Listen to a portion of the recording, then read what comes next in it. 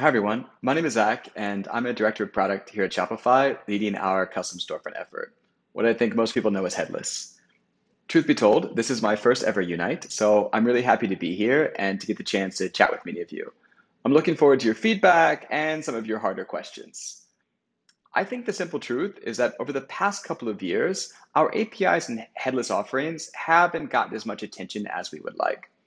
Last year, we had big plans, but then, like all companies, our roadmaps were affected by COVID, and we had to make some necessary adjustments. But I think today represents a big shift in our priorities, and we're really going all in on making sure that Shopify is the best platform for building custom commerce experiences on top of.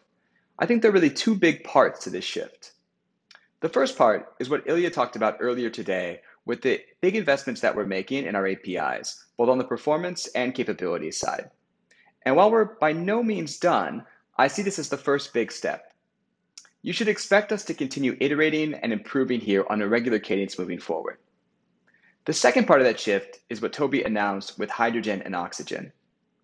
This is really us bringing JavaScript and React into the Shopify ecosystem as first-class citizens, right alongside Liquid. And of course, these Hydrogen experiences will be built directly on top of the same APIs we've been talking about. I think you're going to really like where we're headed. Now, I'm sure there are going to be a bunch of questions of both hydrogen and oxygen, and we'll try our best to answer wherever we can. But remember, these are brand new technologies and they're still very much a work in progress. We'll share what we can today, but I would also encourage you to sign up for updates at shopify.dev/hydrogen. With that, I want to introduce you to Morgan, who I think many of you might already know, to talk a bit more about the APIs and what's available starting today. Thanks, Zach. Hey everyone, my name is Morgan and I'm a product manager working on custom storefronts. Some of you may remember me from Unite 2019 and our panel on the power of unique shopping experiences with the Storefront API. Great to connect with you folks again.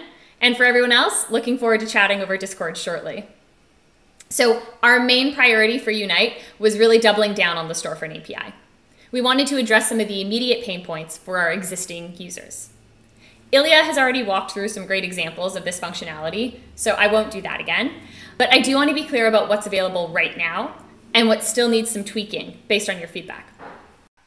So version 2021-07, which is available as of July 1st, will feature international pricing, local pickup, selling plans, and meta fields. In the unstable version of the API, you'll see the cart and filtering for collections. And we also have a preview of the new schema, which Ilya mentioned. Both the stable and unstable features are actually covered in tutorials available on shopify.dev, so be sure to check those out. But what I'm the most excited about actually is the new space that we've created, which is this public repo for engaging with you, our community.